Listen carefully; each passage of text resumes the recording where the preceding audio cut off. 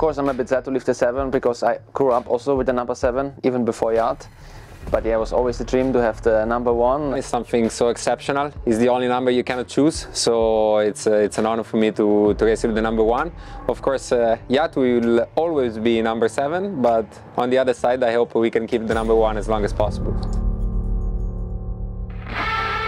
Me and my teammates, we've been chasing this title since 2020, since I joined the team, and we were super close a couple of times, couldn't reach it somehow. We have a lot of bad luck in the last few years, but we knew that we could do it. We knew that we were extremely fast in many races, that we could win many titles. In 2023 we changed our game on the technical side, I would say, and also on the rider side.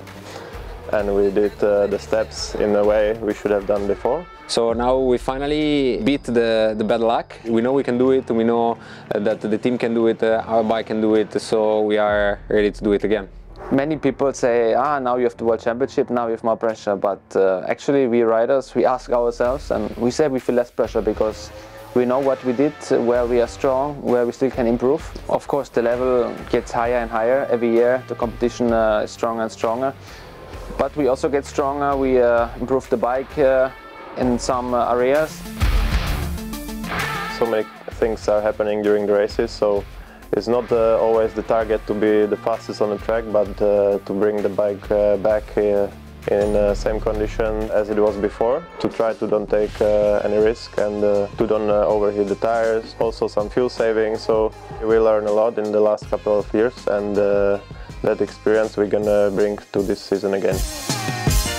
Unfortunately, I had a crash in Daytona. I had a luxation to my shoulder. The shoulder went out, and I feel very weak now in my right arm. That, as you know, is very important, and especially in this track where there is many right corners and hard brakings. So I feel a little bit slow in changing direction. But this is not gonna help for the 24 hours. But I am trying as much as I can to be ready and to do the race at my full potential.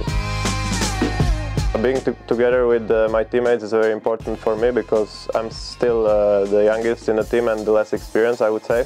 So I learn a lot from Nico and Marvin because they are super fast, super experienced on the Yamaha, and we still share some very valuable information about the bike, about the track and riding. Now we know each other for a long time, we share great moments together, we suffered a lot together, we know each other perfectly, and we know that we can count on each other as well. So the choice to keep going together for me is absolutely right.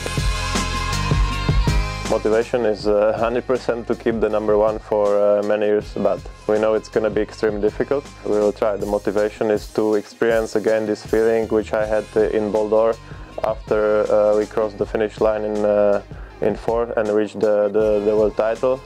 It was the best feeling in the world, and I just want to have it again.